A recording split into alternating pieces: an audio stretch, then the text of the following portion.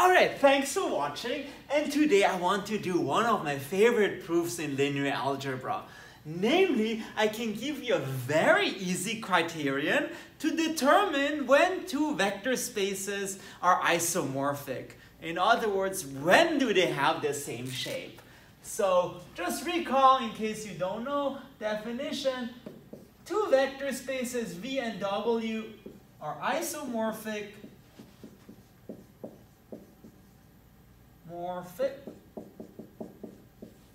if and only if there exists a linear transformation between them that's one-to-one and onto.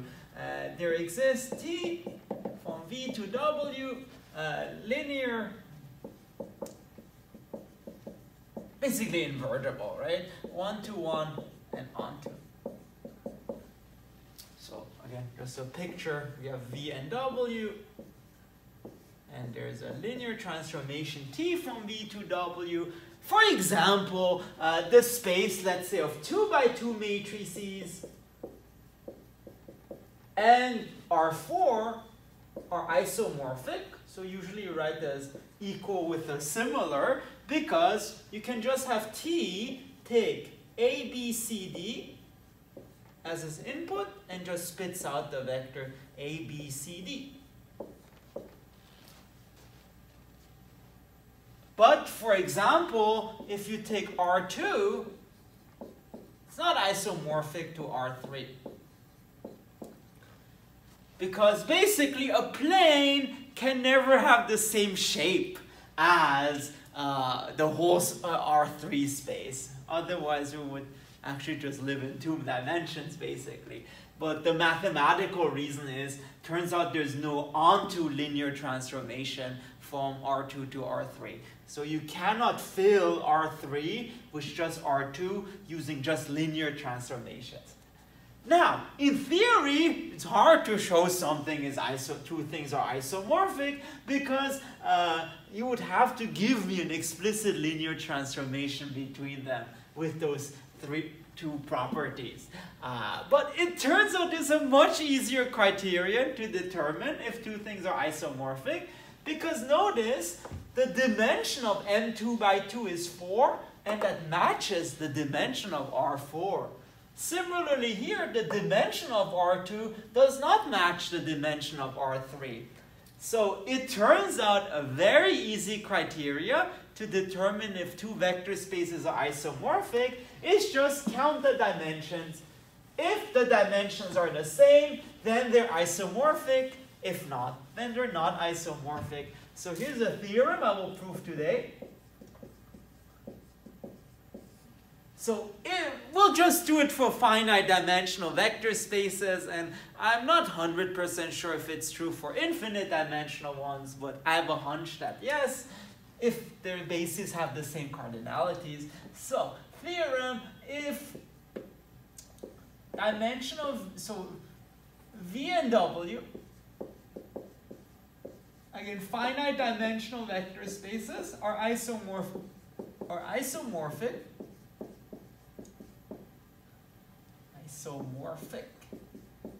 It's terrific. Isomorphic. If and only if dimension of V equals dimension of W.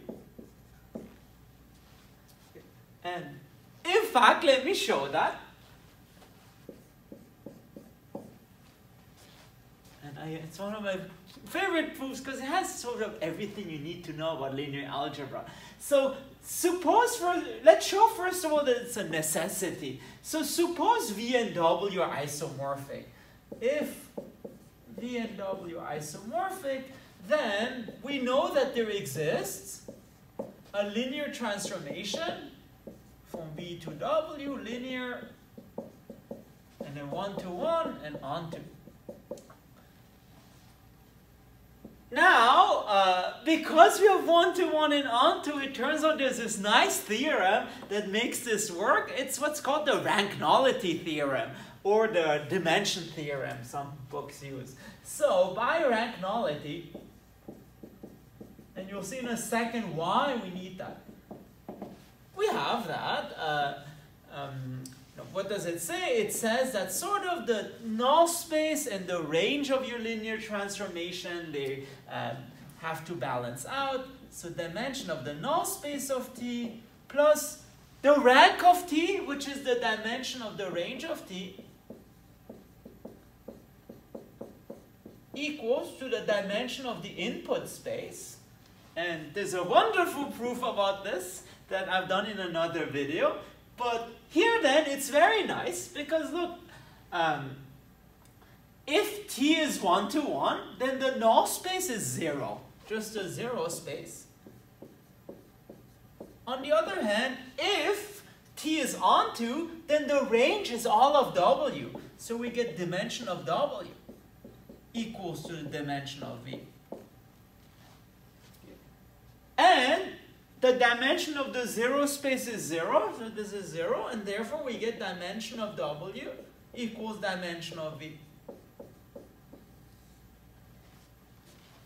Ta-da! So if they're isomorphic, and again they have finite dimension, otherwise this theorem wouldn't hold, then we have that the dimension of V equals to the dimension of W.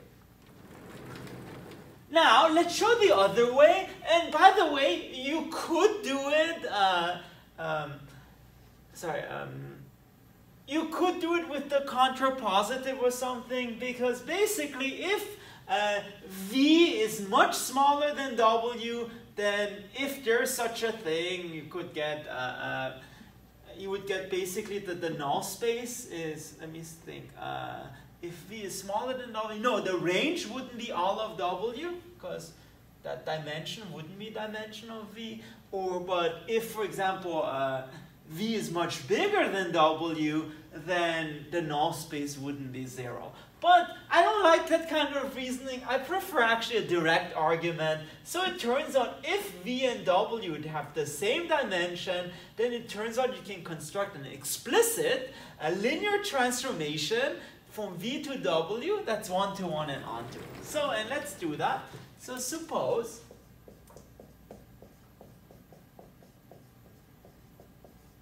they're the same. So dimension of V equals to the dimension of W.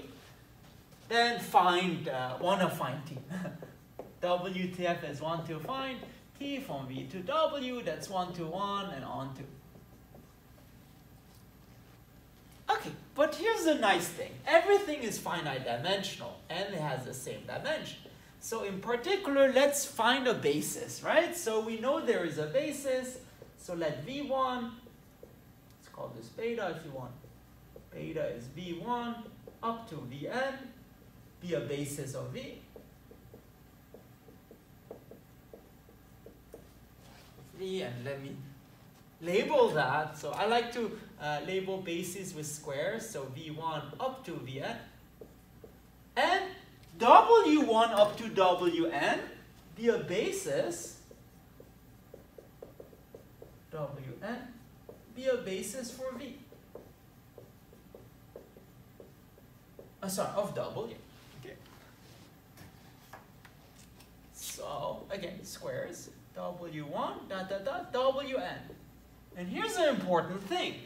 Usually we say W1 up to Wm because the dimensions may not be the same. But the whole point is, since dimension of V equals dimension of W, we'll just do W1 up to Wn. And remember, the whole goal of this is to find a linear transformation between those two things. But remember, one of the beautiful things in linear algebra is, in order to define a linear transformation, you don't need to define it for every x. It's enough to specify t at the basis vectors. Then it turns out you can find a linear transformation and just one of them like that. And this is what I call the linear extension theorem. And there's another video on this where I prove this. So simply now define t from V to W by T of Vi equals Wi for all I. So T maps this basis vector to this basis vector, the second one to the second one, and the nth one to the nth one. And again, because v1 up to vn is a basis, we actually know that there's exactly one linear transformation with this property. So we already know T is linear. That's what the theorem tells us. And now, well, we need to show it's one-to-one and onto, but remember there's this other theorem, and I'm not sure if I prove it or not, but it follows from the rank nullity theorem. It's enough to show just one of the two things. If both of them have the same dimension, then one-to-one is equivalent to onto.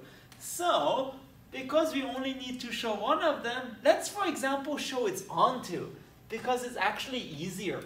So, basically, let's show T is onto.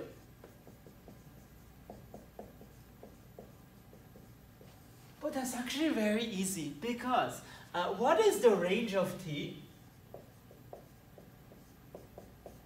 Well, it's T of every vector in V, right? So it's the set of T of X, where X is in V. But here's a nice thing. It turns out to find a range, turns out you don't need to find T of X for every X. It's enough to find T at the basis vectors, and just take the span of it.